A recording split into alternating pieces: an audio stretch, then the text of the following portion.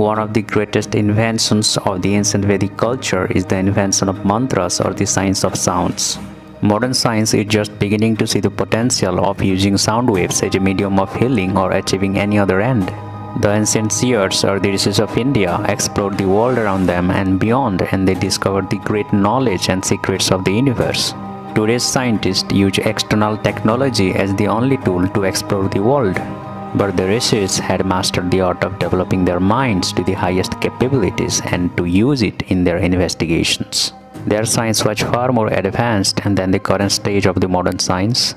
For example, they knew about the particle and wave nature of matter long before anyone had even thought of these things.